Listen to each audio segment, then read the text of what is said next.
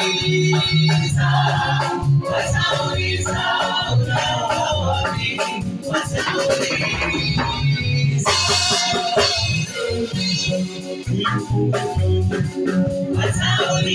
watauliza, watauliza, huyu Mungai, watauliza,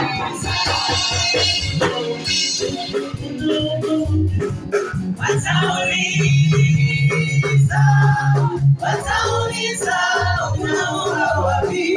Watauliza,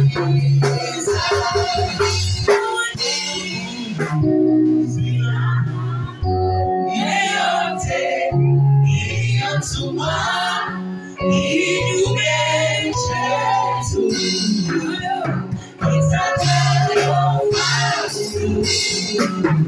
Hakuna silaha yeyote iliyotumwa kinyume chetu itakayofaulu. Hakuna silaha yeyote iliyotumwa kinyume chetu itakayofaulu. Hakuna silaha yeyote iliyotumwa kinyume chetu itakayofaulu.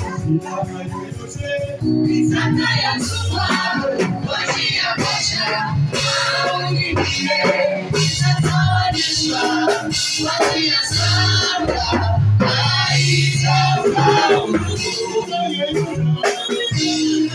Itakayotumwa kwa njia moja au nyingine itatawanyishwa kwa njia saba, haitafaulu.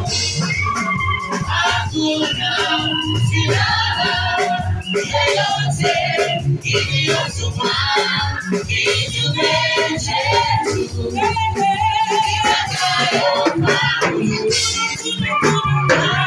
Hakuna silaha yeyote iliyotumwa kinyume chetu itakayofaulu.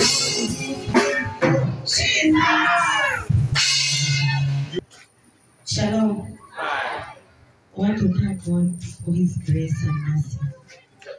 Nashukuru Mungu wa Apostle Dennis. Amenitendea, amenipigania, amenifanyia mambo ambayo hakuna mwanadamu angeweza nifanyia, even a single day. What medicine could not have done in my life, God of Shalom has done it. I want to thank the God of Shalom for healing. I was coughing. There is a not the past week, nilikuwa na serious cough. I could not eat, I could not speak. Yani, the moment ninataka kuongea, ina trigger. Nikiongea, ina trigger cough. But I want to thank the Lord of Shalom. Nikakuta hapa, Apostle made the hands on me. I was healed. Baba, nilikuwa najiuliza, kwani hiyo hili nimefanyika aje? Kwa nimejaribu dawa wapi? Nimejaribu nini wapi? But I want to thank God and the Holy Spirit. Aliniprescribia dawa, ndio nimekunywa, nimepona. See, anointing water, it is power. It is power itself. When you see healing in it, iko ndani. Kama ni miracle, ziko pale kwa anointing water. So I want to thank God for that healing. Secondly, I want to thank God of Shalom. Amefanya nipate kibali mahali ambapo nimeoneka. Last Sunday, my sister-in-law was here. I don't take it for granted. Baba nilikuwa najiuliza, Mungu wa Shalom, you can even convince those hearts ambazo haziwezi kuwa convinced. Baba wakuje, she was here, she was delivered together with the daughter. The daughter went back to school, and I'm just overwhelmed. God of Shalom has been so dear to me. The third testimony, God of Shalom blessed me with miracle money. 5,000. 5,000 cash. I was trusting for some money, but sikuwa sure kama itatokea in that way. Miracle money came through my husband. Akanibariki na hiyo 5,000. I paid out those bills zenye nilikuwa nataka. I had my sister, mtoto wake anaingia form 1, Loreto Girls. She got 395. So ameitwa Loreto Girls. So nikakuwa nasema this sister amekuwa akinisaidia sana. How will I give back? So nikamwambia Mungu ashalo unahitaji 5,000.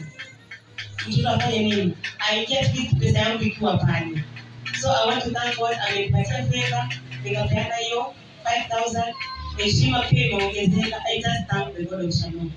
Finally, I'll not be ashamed to say that God of Shalom healed even the deepest sickness. Those sickness that you cannot want to share with people. God of Shalom is able, very able to heal. He can heal infections. God of Shalom amenitendea, ameniponya from a very severe, chronic, critical infection. Ameniponya. And I'm not ashamed to say, and I remain to be the daughter of this house. Be blessed. Naenda kufanya ushuhuda, nikadai kwa shukuru Mungu alitendea. Pastor naenda kusema ushuhuda. Hii wiki yote nilikuwa mgonjwa sana. Nilikuwa mgonjwa hata nilienda hospitali. Wenda wakanifanya niende kwa lab. Wakifanyia X-ray. Wakati nilienda kwa lab, walikuwa nasema kwa lab wanataka 3,000 shillings kufanya hiyo. Hizo matest zote ambazo nataka nifanye. Baadaye nitajaribu kutafuta hizo pesa. Nikafanya hizo lab. Kwa walikuwa nataka. Baada ya kufanya hiyo X-ray tena walikuwa nataka nifanye. Kurudi kwa daktari, alinipigia dawa. Hizo madawa baada daktari alinipigia, nikaanza kumeza. Ikafika wakati ambao nataka tena nirudi kwenye daktari tena niangalie hivi nataka. Kurudi nilikuwa nasikia vibaya sana. Akaandika dawa zingine. Kurudi kwa nyumba, nikasema hii sasa haiwezekani. Nikabeba hizo dawa lakini kufika saa 6. Napenda kuomba kitu saa 6 hivi. Napenda kuomba. Nikavuka tu saa yangu ya kuomba. Nilipata kama niko mgonjwa hata siwezi. Mwili yote niko uchungu, kila pahali. Basi niko na wajibu wako nafanya. Wakati nilikuwa naenda fulani kumwambia hao, mchauzia maji kwa sababu ya mtu wote. Ndio nataka nikunywe kama ziko tu moto, sio kanisa. Nikamwambia hao, chaguza hii maji moto, muweke kwa jar, na ingine muweke kwa thermos.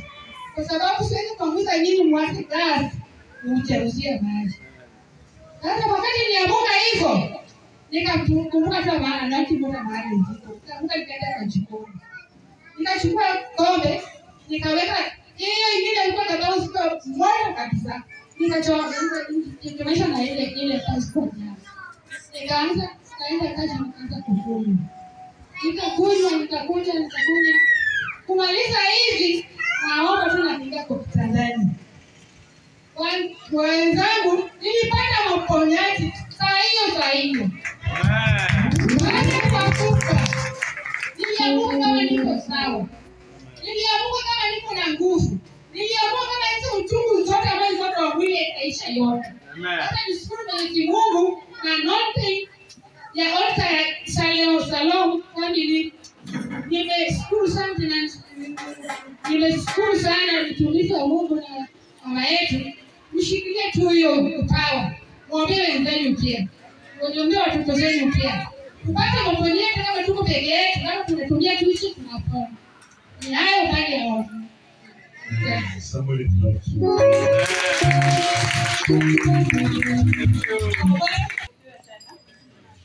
Kwa majina naitwa Linda Ochuka kutoka Nyayo. Tutaongea